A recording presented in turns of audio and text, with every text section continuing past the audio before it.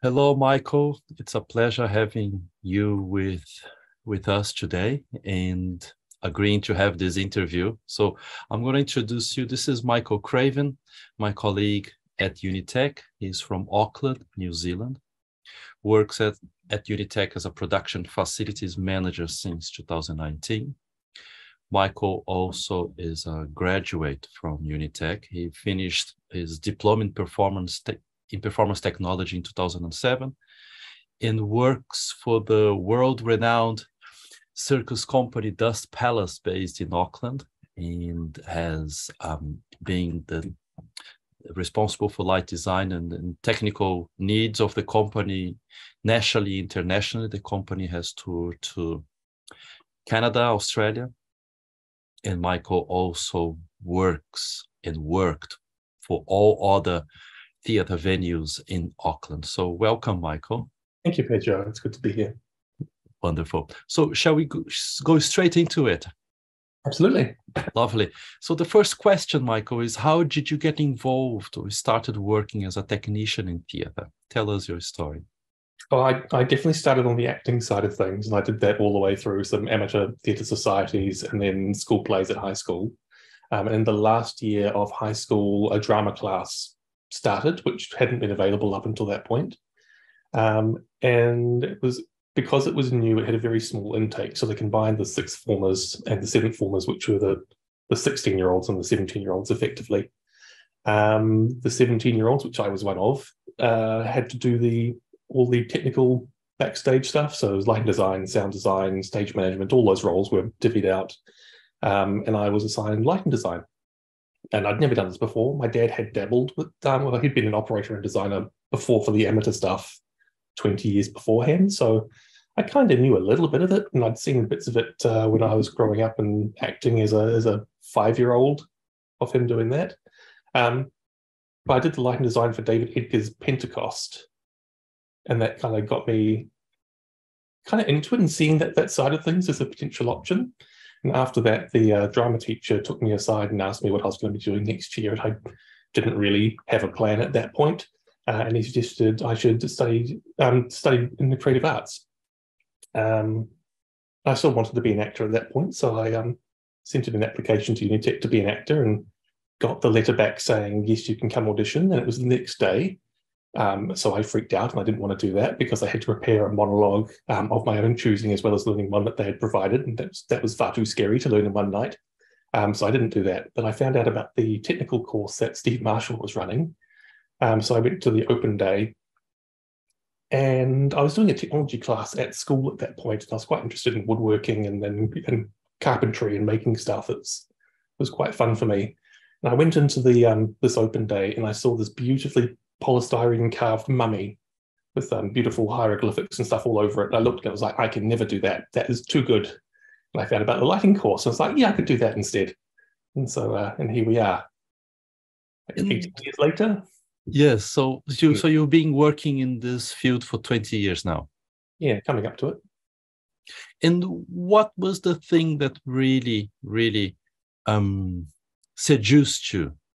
Why you really like doing this? I love telling stories and being a part of a collaborative storytelling process. So that's definitely why I got it. Well, it's not why I got into it, but it's definitely why I stayed.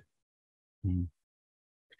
So you mentioned that you came to UNITEC in 2007. So the second question is, how and where did you train, study, or learn the technical skills of your profession? So can you tell us a little bit about your formative years? Sure. Well, it was at UNITEC School of Performing and Screen Arts. So I started here 2005, and I particularly wanted the stage management route. I was still kind of dabbling with the idea of moving into acting or directing at some point. So that's what I majored in, was stage management. I did a little bit of lighting design as a minor in my second year. Design wasn't really something that was offered at that time, but they would have a professional designer come in and then put a student with them to mentor them and just observe the process. And what was the influence of training in your career? What were kind of your main references? It was a career accelerant, I found. I didn't have any background in it beyond that one play at high school, so I didn't know any of the jargon or anything like that. So it gave me a really good foundation of this is what all the technology is, this is how it all interacts together, and then gave me a network of contacts so then I could leverage myself to then go out into the industry and find my own work.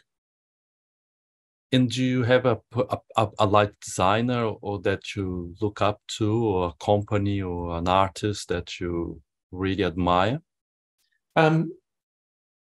No, not any one person, but I definitely operated for many designers in Auckland before I made the step into doing that professionally myself. So I will definitely been influenced by a variety of different people, but I haven't gone out of my way to say I would like my work to be like this specific person. I quite like finding my own style and using my own taste to influence my choices. What's your current function and role at the moment as at UNITEC? So I'm the production and facilities manager. So it's a very varied role at the moment. It's meant to be making the external productions happening. So that's finding lighting designers, sound designers, and crew to then put on the acting and dance shows, and then just managing the budgets and set design and all that kind of stuff myself. The other half of it is just making sure the teaching spaces are functional and the tutors have what they need. We've just gone through a very long and arduous process of moving the school from its old facilities, which it was at for about 20 years, to a brand new building. So there's been a lot of planning around that, logistics of furniture moves and what the actual building needs to have in it. So liaising with the architects of giving the briefs of what needs to be in each spec. Excuse me. And that's been going on for about 3 years now.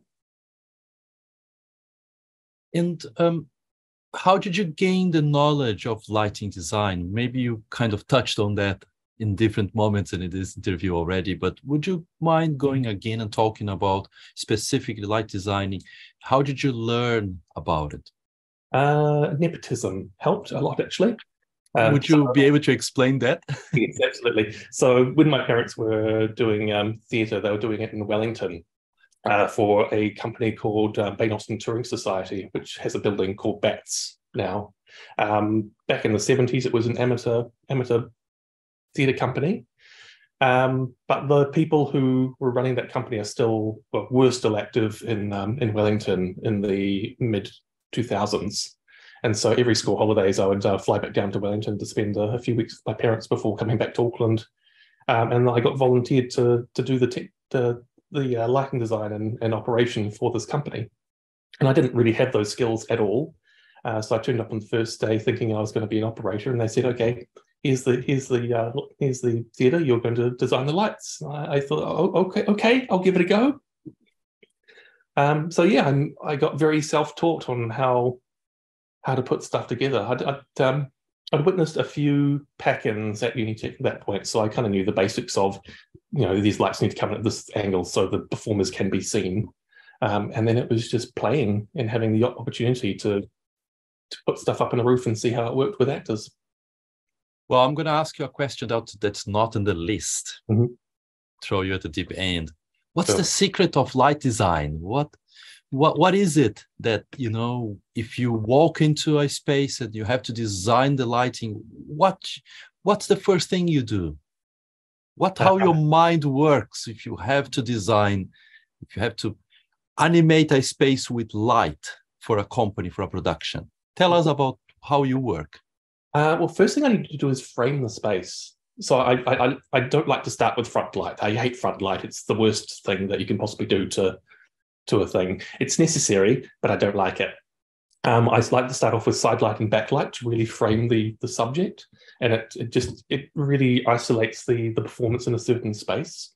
And then I add my front light in at the very end so you can actually see them acting. But I want to make a beautiful image first, and then allow the performer to do what they need to do. And is there a difference between circus, dance, and theater in terms of lighting? Yeah, absolutely. How different they are? I think with theatre, you can get very abstract, and that you kind of start at that process. I haven't done so much of dance, to be honest. Like I've done a few things in my career, but it's not really a primary focus for me. I've done a lot of theatre and drama stuff, and it's a lot rarer that I get to really indulge abstract lighting design elements like colour and angle in theatrical pieces. Mostly it's just servicing the work. But with circus, I get to really express myself and play with the interesting angles and colours and effects and this the real spectacle of the work. Quite often when I go to see a show, I notice some light designers who love tricks and others who are a little bit more subtle or minimalist. What kind of style is yours? I think I'm one of the more minimalist people. I believe that if you are noticing the lighting, then you're probably doing a disservice to the performers on stage. And sometimes I see really efficient lighting with not a lot of equipment. And sometimes I see, a lot of lights hanging in the ceiling and nothing much happening. Yeah. What's your opinion about that? It really varies. I like to have a very efficient toolbox. So I will give myself an array of lights that I will go into the plotting process with the director. And I possibly won't have a concrete idea of exactly what I want to happen at every time. It's more of I work that out with the director as we go in. And I like to have a flexible toolbox of things I can leverage to get the effects that the director wants. I don't believe in packing every single light in the building into the roof. It just feels very unnecessary. And it also adds a lot of extra work for the crew of putting it in and then packing it out again at the end. I'd like to be efficient with my designs. When I started in theater, the lights were a metal cylinder with a space to slide in and out, a color gel, and that was about it. But these days you have really intelligent equipment that can move and can change colors. How you see the development of technology these days? And, is that something that is beneficial? It makes easier or is just an illusion? I think it's an illusion. Yes, you can get one light to do a lot more things, but there's a lot of more work on the back end of setting that up. Likewise, when I first started, intelligent fixtures were definitely around, but you had to have a larger budget to access them. I think it's beneficial for the shows and the effects that we can do. What I'm playing with at the moment is in the realms of networking all the control devices together. So I worked with Red Leap Theatre Company over the past few years as a production manager, and so I've been learning how to network all the operators' control surfaces to the various devices around and using wireless DMX, that sort of thing. What I found really interesting about that, it was designed as a two-person operating situation with one person doing lighting, another person doing sound and audio visual. Eventually we got it down. Everything was so interconnected that the person operating the sound could basically do everything. They'd hit the spacebar on their QLab, it would fire off a signal to the sound desk, which would turn all the microphones on and adjust them to the right levels. It would start the audiovisual projector, it would open up the shutter, it would change the lighting state and then start a time-coded sequence for a dance number. And it was all off the push of one button, and it just makes it so much easier to operate. I do find it quite scary, though, with that level of interconnectivity. I was doing another show called City of 100 Lovers at Sky City Theatre, and that was doing the same thing. It had a full live band. And I operated it on the final night of it. So I'd been a follow spot operator up until that point. And what was really scary for me was the musical director had control of my lights at certain moments. He would cue blackouts. So I wouldn't be on standby. The stage manager hadn't told me to do anything. So I'd just be watching the show. And then suddenly the stage would go into complete darkness. And as a lighting operator, you panic because you didn't make that happen. And then you realize, oh, wait, no, that happens every night. But it's still quite horrifying to not have that control. Sometimes it's very nice to see other sources of light, not just the conventional, lights hanging on the sides and on the ceiling. And do you use other sources of light as well sometimes? What do you think about that? Yeah, I like to have practical lights. And one of the philosophies that I have is that if you're seeing it on stage, it should have come from somewhere in the world of the play. So one of the processes you go through as a lighting designer is if you're imagining there is a scene happening in the room, or what is the source of light in this room? There's probably some windows. I need to put some lights over on that angle, and there'll be this color temperature, and then maybe some light coming through trees, whatever. It should have a logical, real world source, even if you're just replicating that theatrically. I always love having practical lamps on stage. It just adds a really nice softness to people on stage, and it's just a pretty thing to have. Oh, you're muted. Because I'm pushing the bar here. How do you improve and develop your skills? Excuse me. Practice and taking risks. It really helps if you have a company to work for that trusts you and let you take those risks. And have you been involved in teaching, in training other lighting designers? Yes. How's that process for you? It's quite interesting. I feel like it's very much, it's something you need to learn. You can read every book in the world about it, but until you're actually sitting down with a director and trying to realize their vision, it's quite difficult to get those skills without the practice. So a few years ago, the production design and management course, which was one of the Bachelor Performing and Screen Arts, basically the spiritual successor of what I did when I was a student. Excuse me. The students there had a very different experience from what I did. The course had been kind of refined and made into more of a school rather than an experience. We were staying at UNITEC all night trying to get shows up and running, whereas that had been kind of realized that wasn't fair to students. They need to be able to have jobs outside of it, and so we tried to keep it down to like a 9-to-5 style learning environment. So they didn't have as much of an immersion in the works that we did. So it was very much we would need to sit them down and have a bit more one-on-one tutor time to kind of make up for that lack of time that they would be able to do their self-directed learning.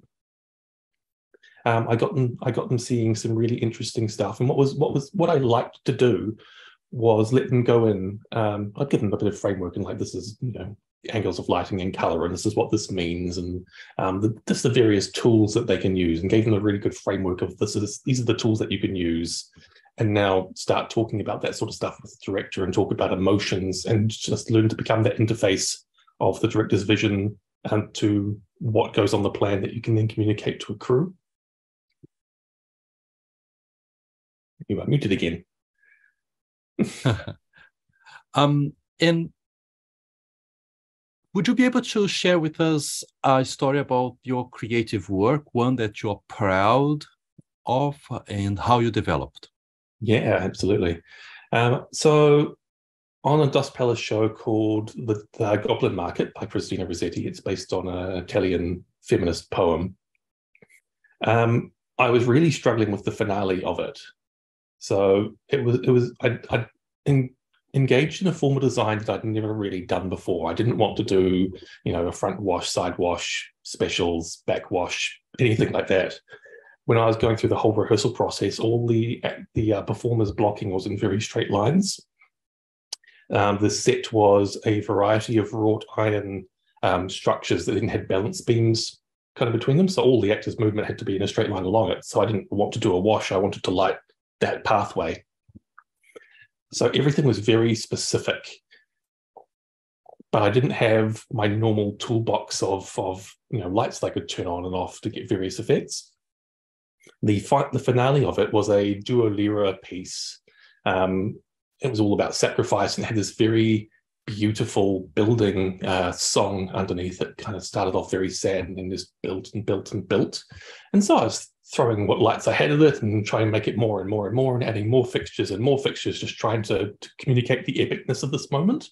I threw mirror balls at it, to my shame. It just was not working for me at all, and the director hated it and I hated it, and it was all terrible. And then I decided I would completely start again.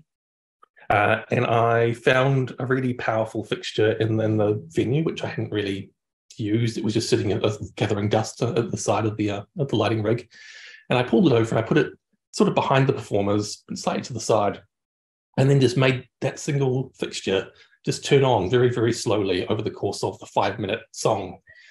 And it was perfect. It absolutely fit the music. It fit the feeling of the piece, of the isolation, just a single light source. And because I had so much haze going on in the venue, as the performers were spinning around on the lyra, the light would hit them and make these interesting like shadow rays underneath it. And it's just a beautiful moment. And so then taking that out to an audience and just feeling the emotion of the audience just building as the song's going on. It's just, yeah, perfect. The perfect moment. And what are the main difficulties you faced in your career? And do you still face those difficulties? I do, yes. So the nature of theatre in New Zealand, because the industry is so small, a show is created, a show is staged, and then it is never staged again. That is what most theatre here does. It's very hard to get an enduring job. You do a 3-week season if you're lucky, and then you need to find another one. And I don't think that's going to change anytime soon with New Zealand's population and taste in entertainment. I've kind of gotten around that by moving into education. I like having the 9-to-5 job and the job security that goes with it. And UNITEC's kind enough to let me disappear for a few weeks occasionally to do professional development, to do a season or an arena show somewhere. And this is the last question. Then perhaps I've got my own questions to ask you, but in your career and places you worked, are there any curious or unexpected stories that happened to you that you could share with us?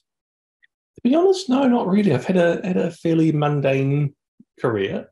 I've definitely met some famous people doing it. There's an American comedian, Letterman, I think, the guy with the bear, the talking bear. Anyway, he came to one of the theatres I was in one time and started messing around with some drapes while the call went out to stand away from them. So I was able to push him away from nearly dying once as a piece of metal swung past him. I've hung out with comedians in booths during comedy festivals, and that's been lovely as they watch each other's shows as they go around the international touring circuit. But no, nothing weird. It's just a very cool industry and career path, and I'm very happy to continue in it. In terms of moments of perhaps tension or the unexpected during a performance, do you experience anything like that you had to quickly intervene or quickly do something to... There was an earthquake during one of the circus shows. So this was down in Wellington. We're doing Love and Money, again with the Dust Palace. And there'd been a fairly large earthquake the day before. And we'd kind of gone into the show saying, okay, if anything happens during the show, we stop it immediately. We won't perform, we'll refund tickets, whatever we need to do. And that show went fine, no earthquake. And so we kind of forgot about it. And the next show, the end of the first act is a chair balancing act. And so it was coming up to the climax of the act. The music was up really loud. Everyone was like just feeling the excitement and the kind of the danger of the act as Eve Gordon kind of got to the top of the chair stack. Edward Clendenin was holding out a chair for her to stand on. So she's about 4 or 5 meters off the ground. And she does a handstand at the very top of this chair stack. And then suddenly the building started shaking as this earthquake started.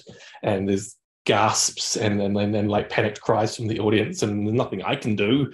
And the spotters kind of like run in to try and grab her and then go, oh, no, she's got it. And she just held the handstand throughout this earthquake. and rapturous applause after that. It was quite incredible. That's a story.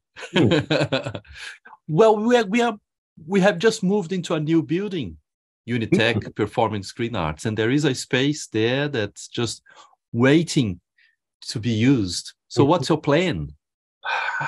I'd like to use it for like smaller workshops. It was designed as a screening room, so it's going to have a big mechanical screen kind of going down there, but we've painted it all black. We put a seating block in there, which can concertina out or in, depending on the needs of the space. So I think that's going to become our new rehearsals room for the building when it's not in use as a screening room, and probably a presentation space for smaller works and showcases that the acting department comes up with. But it's really exciting being in a new building. Yeah, and I saw some poles in the ceiling, so there is capacity for rigging. Yes, yeah, we put a lighting grid in there, and I put some lights up ready for use. I'm just waiting for the control room to be finished so I can actually plug it all in. Well, Michael, it's been a pleasure talking to you. And do you have any final things to say to our colleagues in Brazil and people that will be watching this video? I'd like to come visit and see what Brazil has to offer. I'd be very interested in seeing the different design tastes in theatre there. So this is the end of our interview. Michael, thank you so much for your generosity and sharing all your expertise and wisdom. Thank you, Pedro.